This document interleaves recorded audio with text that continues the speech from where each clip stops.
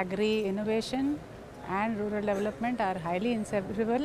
If rural development has to maintain its pace or slide higher, or it has to go at a faster pace, then innovation has to be a part of it. So, agri innovation definitely is a very important element of rural development.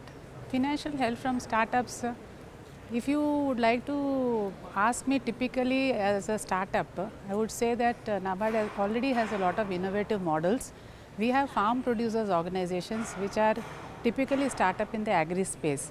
So, that is where we are already having enough and more interventions. We have also made a way in setting up 2 incubation centers, one at Madurai and Hissar, by supporting 2 agriculture universities who are the host institutions. And we also have a component in that where a small element of seed fund can be given to the startups for those who would have incubated in that place.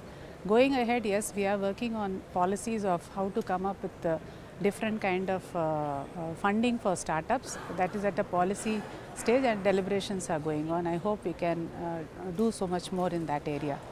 We are perceived of that fact. Yeah.